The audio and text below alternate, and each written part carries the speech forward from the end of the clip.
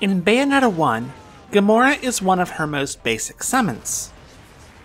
While I haven't counted, I've heard on good authority that she uses it the most to finish off the most enemies. Naturally, it is the first one she uses in the second game. However, it goes horribly awry. After that, its appearances are limited, and I believe that they follow a specific pattern that hints at a deeper symbolic meaning to the creature. I will look at each one of them in turn, starting with the first. At the start of the second game, Bayonetta seems happy, healthy. She's settled down into a relationship with Jean.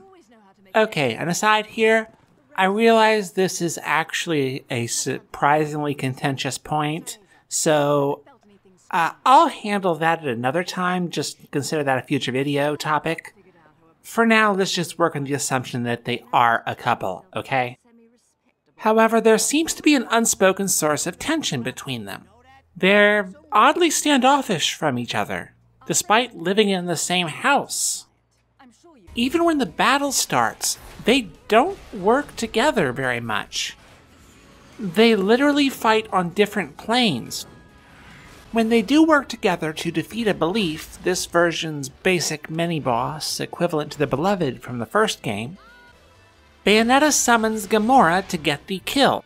It then goes berserk, attacking her and causing Jean to sacrifice herself to save Bayonetta's life. This kicks off the real plot of the game, as Bayonetta journeys into hell to rescue her lover, Jean. The key to understanding the meaning of Gomorrah in this scene is what Enzo is talking about. He says, "And what's this Cereza shit? You're about as sweet as my Nona's grappa, you know that? Some witch with amnesia goes around calling herself a weapon, and it turns out she really got stuck with a kid's nickname. That shit's rich, I tell you what." There are two very important points there. One, Bayonetta's parents, who gave her the name Cereza. And two, the fact that her chosen name is that of a weapon. Stick a pin in that one. We're going to come back to it. The simple version is that Gomorrah represents the anxieties Bayonetta feels about her relationship with Jean. It is the forces that are tearing them apart, made literal, in that it literally tries to tear them apart. Gomorrah isn't seen again until late in the game, after rescuing Jean's soul from hell. Gomorrah appears to menace Bayonetta, implying that whatever was causing the problem is not resolved by rescuing Jean. It still exists, it's still a threat. And that threat is related to her father. See, at this point she is chasing down a masked Lumen Sage, who is kind of not so secretly her father. She probably knows this, but he has no idea because this is her father as a young man. Now, let's pick up that pin. At this point in the game, she believes that she is a weapon. As the lore documents in the original game state, a tyrant of a man, motivated purely by self-interest, who 500 years ago incited the witch hunts, annihilating not only the Umbra witches, but also his fellow sages. Named after the Norse god of light, Baldur showed promise in becoming a powerful Lumen Sage. However, he broke these clans' one unbreakable tenet of faith, consorting with an Umbra witch, begetting a child. It was all a ruse to take possession of the eyes of the world, the overseers of history that had previously been equally divided among the clans. Vigrid Chronicles, Final Chapter, Bayonetta. This is framed review of both herself and her family. Her mother as an innocent victim, her father as a wicked seducer, and herself as the weapon of her own clan's destruction. Bayonetta fears that she can't be in a loving relationship when her very existence is predicated on deception and has caused so much suffering in the world. How can a weapon love? This is something she needs to resolve before she can go back to Jean. And to do that, she must fight her father. But he's not the monster she believes him to be. He's not the power-mad tyrant that she fought in the first game. He's a young man, madly in love, and driven by grief and revenge, the same thing that drives her. Bayonetta then gets pulled back in time to meet her mother, which leads us to the third appearance of Gomorrah. After being chased through the caverns by a very powerful beloved, which I will note again is analogous to the belief that appeared at the beginning of the game, Bayonetta and her mother Rosa finish it off by wishboning it. Bayonetta uses Labolas. Labolas became her default summon after Gomorrah was no longer reliable. She even used it to finish off the Berserk Gomorrah at the start of the game. Meanwhile, Rosa uses Gomorrah. These two being used together represents a sort of reconciliation. By meeting her mother, Bayonetta is starting to come to terms with her past. Her father actually loved her mother.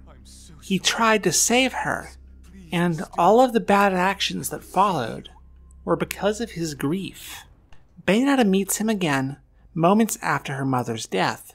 She is able to direct his fury in the right direction this time, and together they travel forward to the future to defeat the real cause of their loved ones' deaths.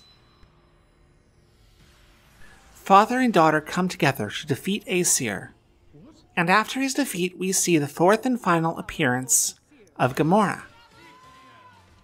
Baldur and Bayonetta work together to summon Omnia, who drop-kicks Aesir into the stratosphere, knocking the soul right out of his body. It hurtles through the air towards the waiting jaws of Gomorrah, this time summoned by Jean. This was probably an intentional action on Jean's part. Summoning Gomorrah is a way of saying, I forgive you. It's not your fault. I understand. In the final scene, they appear to have reconciled. They're shopping together. They're joking and laughing. There's none of the awkwardness that we saw in the opening scene. And when the fight starts, they're fighting side by side, back to back. They're no longer on different planes. So what ultimately does Gomorrah represent? I believe that it represents Bayonetta's relationship to her parents. She sees her mother as a victim and her father as a villain, but she comes to realize the truth is a lot more complex. Her father was a good man who made some bad decisions. Her mother was a hero, and despite looking almost exactly like her mother, she actually takes more after her father. But history doesn't have to repeat itself. Together with Jean, they can forge a brighter future. Labolas's epithet is Destroyer of Fates, and she has destroyed her fate. And in the process, Gomorrah has made good on its own epithet, Devourer of the Divine. Looking at Gomorrah's lore, we can see it's a fierce...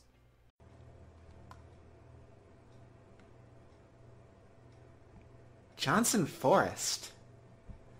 That sounds familiar, but I don't know where. Where have I heard of Johnson Forest before? I'm gonna just Google that real quick. Keyboard and mouse. My computer's set up strange.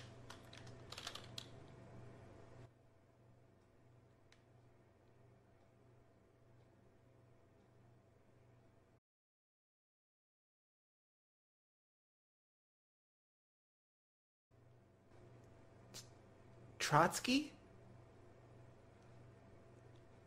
What the fuck does Trotsky have to do with Bayonetta? Well, in the video, it's over. Thank you for watching this video. It took a lot longer than I thought it would. It went through several drafts. Hopefully by doing smaller things, I can get them out faster.